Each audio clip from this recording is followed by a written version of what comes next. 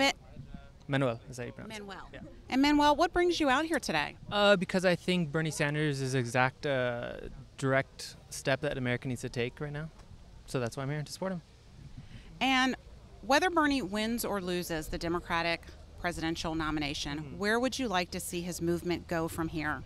I think on overall just more of a political awakening among people and basically work with that. 40 years from now, the policies that he's pushing will probably be the norm, to tell you the truth. United States history has always been progressive, so you're seeing the future right here. And I'm not just saying that with young people, I'm saying with political ideology. So, yeah, that's what I think. Excellent.